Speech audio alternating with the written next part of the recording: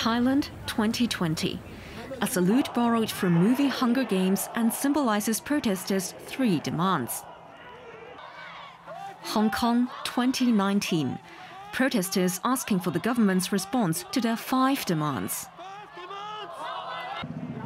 From the use of helmets, umbrellas, secret chat groups, to the way activists distribute resources, the 2 pro-democracy protests share striking similarities.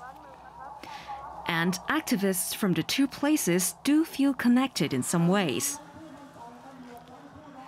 As tens of thousands in Thailand defied a ban on gatherings and turned out to protest, activists in Hong Kong voiced their support. Hong Kong people stand with Thailand, just like how people in Thailand stand with Hong Kong in 2019. Thai people in Thai is also a place that really inspires Hong Kongers a lot to continue our fight for freedom. More freedom and democracy, a goal that both protest movements share. Both are also contending with political repression. In Hong Kong, it's the Chinese Communist Party tightening its grip on the semi-autonomous city. In Thailand, it's combined power of the military and the monarchy. The bond between protesters is further strengthened by the so-called Milk Tea Alliance, which also includes Taiwan. The online coalition got its name because the drink is popular in all 3 places. We have the Milk Tea Alliance between Hong Kong, Taiwan and Thailand, in which we all long for democracy. So we want everybody here to support Hong Kong as well, because Hong Kongers are facing violence not much different than us. Rallying in solidarity, protesters in Thailand are lighting up hope for themselves, as well as their counterparts more than 1,000 kilometers away. Joining us is Hang-Shuen Lee, who filed this story. Hang-Shuen, tell us more about the Milk Tea Alliance. Sure. It refers to a loose, largely online coalition of activists from Thailand, Hong Kong and Taiwan. And it's got the name Milk Tea because it's a drink very popular in Asia. And all 3 places have got their own variation of that drink. All of them very tasty, of course, but it's not just the tea. So all 3 places have very similar political struggles, and activists in the places, in the case of Thailand and Hong Kong, they have been. There had been some protests, and the protests have been anti-authoritarian, and all the activists share the same goal. They want to have more democracy. I love milk tea too, but it is a very strange name. How did this start?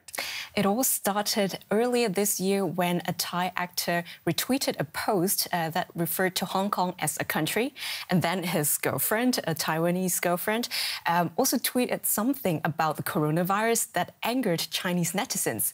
So online users from China or both started to troll and flooded social media platforms with pro-Beijing posts. So to fight back, some Thai netizens started to use some memes, very quick-witted memes with hashtags, and one of them was Milk Tea Alliance. And that quickly got a lot of echoes, and instantly people from Hong Kong and Taiwan had been joining this movement and posting created even more memes. And so it all started as a joke, but then it became a real bond among the activists. I mean, how tangible is this alliance? So things are happening on social media, but to what extent are protesters in Hong Kong and Thailand supporting each other?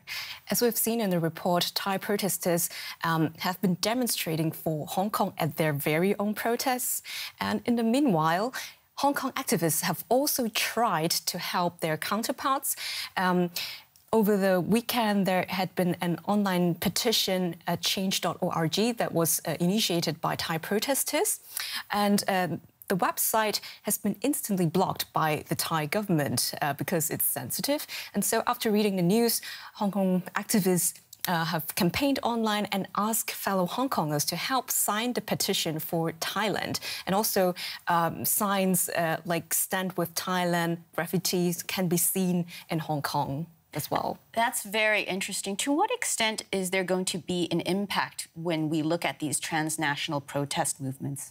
I think it already has an impact. So through the Milk Tea Alliance, there's been quite a lot of exchanges among Thai and Hong Kong activists, and Thai protests. In fact, Thai protesters have adopted a lot of strategies from the Hong Kong protests last year. That's why when we compare the pictures of the two protests, we've seen that the pictures are so similar. That's the reason behind it.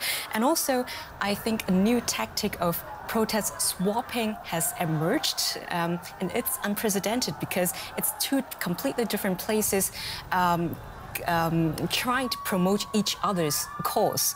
And that's now all possible because it's all online now. And I think this kind of borderless resistance can really change the protest culture in the coming years.